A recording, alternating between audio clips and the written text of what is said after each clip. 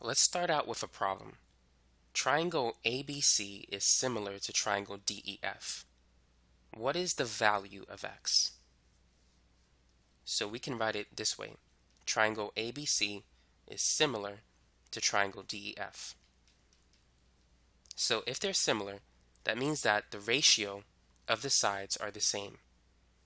So the ratio between DE and AB is the same as the ratio between EF and BD. So if you want to write an expression, you can write it like this. So the ratio between DE and AB is equal to the ratio of EF and BC. And that's equal to the ratio of DF and AC. So notice that A corresponds to D. Now similar triangles have congruent angles. So angle A and angle D are congruent. B is similar to E. So angle B is congruent to angle E. And C, the third letter, is similar to F.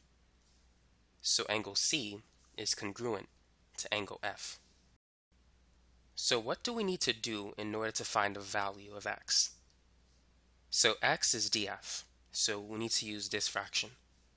And we have dE, so we need to use this fraction. So we need to set dE over AB equal to df over AC.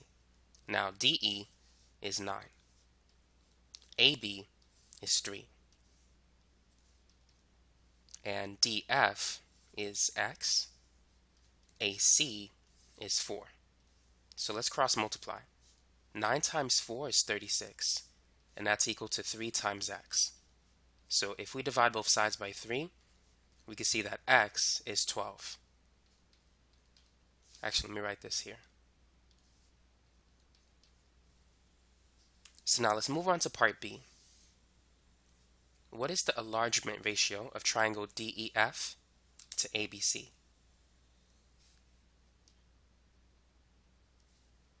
So how can we find the enlargement ratio of DEF to ABC? Well, we can take the ratio of DE to AB. So DE is 9, AB is 3. So what this tells us is that the side lengths of DEF is 3 times bigger than the side lengths of ABC. So to go from AB to DE, we just need to multiply by 3. To go from AC to DF, we need to multiply by 3. 4 times 3 will give us 12. So therefore, we can use that to calculate the value of y. 6 times 3 will give us 18. And so that's the measure of y. Now we can confirm this with a formula. So let's set up a proportion. EF is similar to BC. And DE is similar to AB. So EF is y, BC is 6, DE is 9, and AB is 3. So if we cross multiply, this is going to be 3y is equal to 6 times 9, which is 54. And so 54 divided by 3 is 18. So you can use both techniques to get the missing side. 2. Figure ABCD is similar to EFGH. What is the perimeter of EFGH? In order to calculate the perimeter, we need to calculate the value of all 4 sides of this figure. We have one side, so we got to find the missing 3. So let's calculate the enlargement ratio. So if we take the second figure and divide it by the first, that's going to be 12 divided by 9. And we can reduce this. 12 is 4 times 3. 9 is 3 times 3. So if we cancel a 3, we will get an enlargement ratio of 4 over 3. So if you start with 9 and you multiply it by 4 divided by 3, it should give you 12. 9 times 4 is 36. 36 divided by 3 is 12. So we can use that to calculate the other 3 sides. So starting with 12, let's multiply by 4 over 3 to get EF.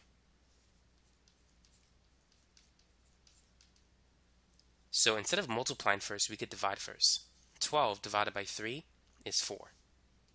And 4 times 4 is 16. So EF is 16 units long. Now let's focus on EH. So 18 times 4 divided by 3. So 18 divided by 3 is 6. And 6 times 4 is 24.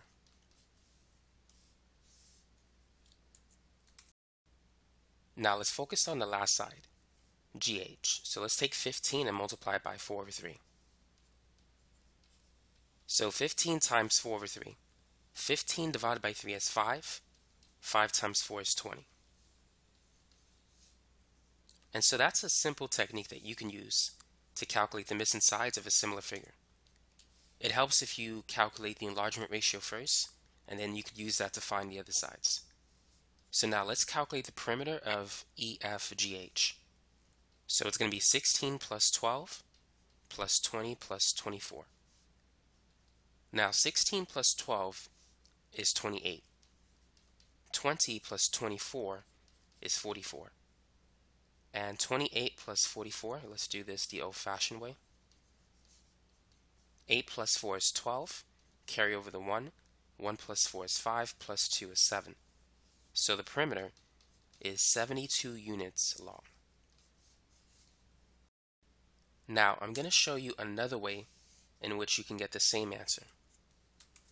And the first thing you want to do is calculate the perimeter of the first figure. So it's going to be 12 plus 18 plus 9 plus 15. So 12 plus 18 is 30.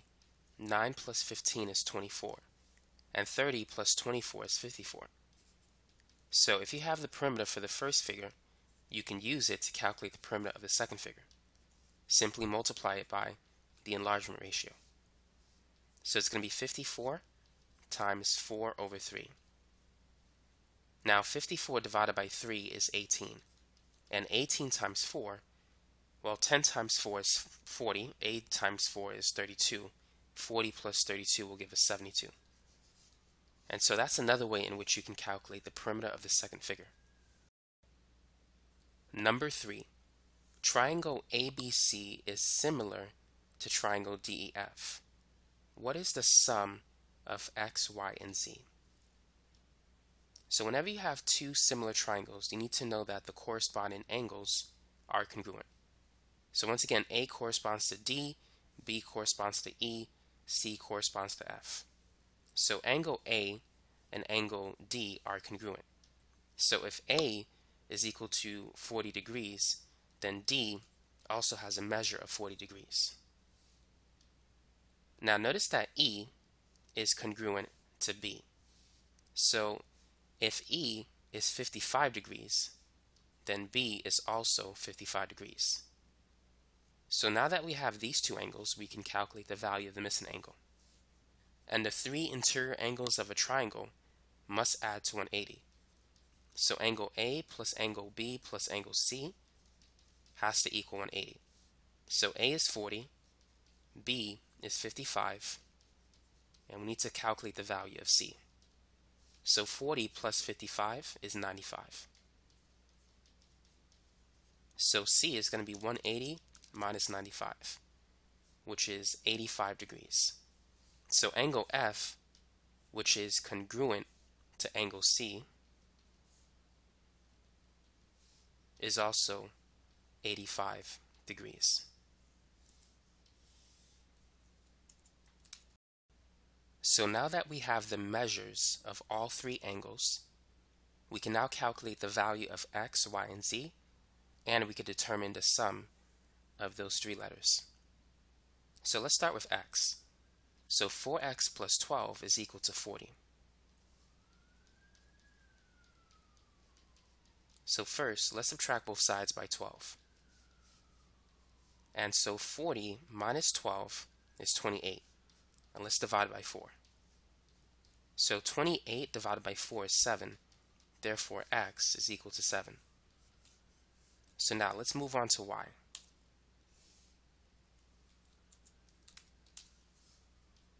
So notice that 5y is equal to 55. So if we divide both sides by 5, 55 divided by 5 is 11. So that's the value of y. Now let's move on to z. Z squared plus 4 is equal to 85. So first, let's subtract both sides by 4. 85 minus 4 is 81. Now let's take the square root of both sides. The square root of 81 is plus or minus 9. Now I didn't specify whether to use positive or negative values, because z could be both. So let's get two answers. So z could be plus or minus 9. There's no reason why z can't be negative 9, because if it's negative 9, we will still get 85 degrees, positive 85. So the sum of x plus y plus z, we have two possible answers. The first one is 7 plus 11 plus 9. So 11 plus 9 is 20, and 20 plus 7 is 27. So that's the first possible answer. The second is 7 plus 11 plus negative 9. 7 plus 11 is 18, and 18 minus 9 is positive 9. So the sum of x, y, and z can be 27 or 9. Both answers are acceptable. Number 4.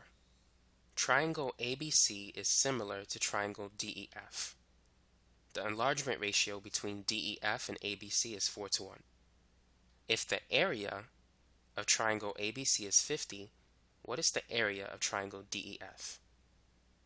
So we can see that DEF is the larger triangle. It's 4 times bigger than ABC in terms of side lengths. Now, how can we relate the enlargement ratio to the area? In previous examples, if we want to find the new side length, we would take the old side length and multiply it by the enlargement area. So side length 2 would be equal to side length 1 times the enlargement ratio, which I'm going to call r.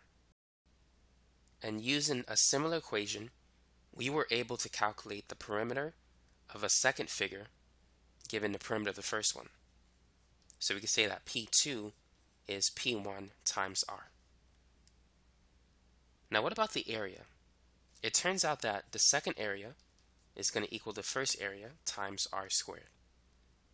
If you think of the units of the side lengths of a triangle, let's say like the base and the height, or for a rectangle, length and width, the units for these would be like feet to the first power, meters, centimeters, inches, but all raised to the first power. Perimeter would also be measured in feet, meters, centimeters, and inches. However, area is unit squared, such as square feet, square meters, square centimeters, square inches. So to get the right answer when dealing with area, you need to multiply it by the enlargement ratio to the second power. So you have to square the enlargement ratio. Now, before we actually get the answer for this video, let's use an example problem to illustrate these formulas. So let's use a square. So let's say this is square 1 and square 2. Now let's say that square 1 has a side length of 2. What is the side length of square 2? So using the formula, S2 is equal to S1 times R. The side length of the first square is 2. The enlargement ratio is 4 to 1. 4 divided by 1 is just 4. Let's say if the enlargement ratio was 5 to 2, then I would say 5 divided by 2 is 2.5. So I would use 2.5 for R, by the way. So 2 times 4 is 8. So this side length is going to be 8. So now we can calculate the perimeter, which is the sum of all 4 sides. So the perimeter for the first square is going to be 2 plus 2 plus 2 plus 2 4 times, or simply 2 times 4, which is 8. And the perimeter for the second square is going to be 8 times 4, which is 32.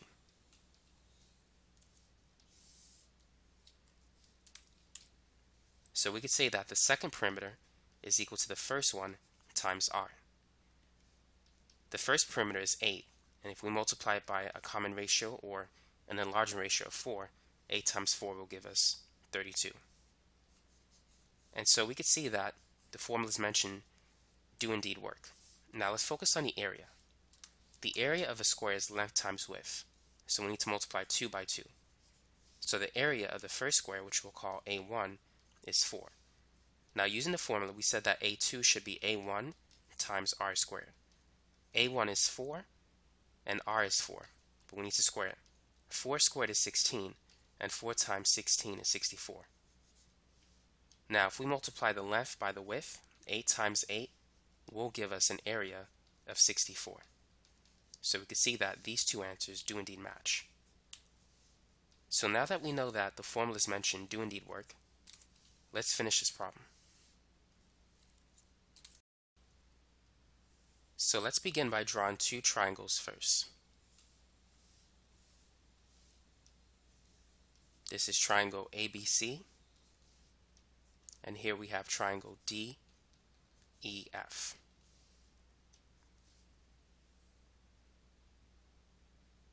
Now the enlargement ratio is still 4 to 1.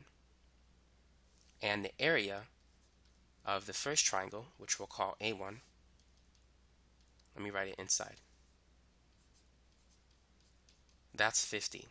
What is the value of A2? Now using the formula, A2 is going to be A1 times r squared. So A1 is 50, r is 4, and 4 squared we know it's 16. So it's 50 times 16. And so that's going to be 800 square units. So that's the answer to the first problem. Now let's focus on the second one. If the perimeter of triangle DEF, which is P2, that's 120, what is the perimeter P1 of triangle ABC? So we know that P2 is P1 times r squared. I mean not r squared, but just r. So P2 is 120 and r is 4. So to calculate P1, we need to divide both sides by 4. So 120 divided by 4 is 30. And so that's the perimeter of the first triangle.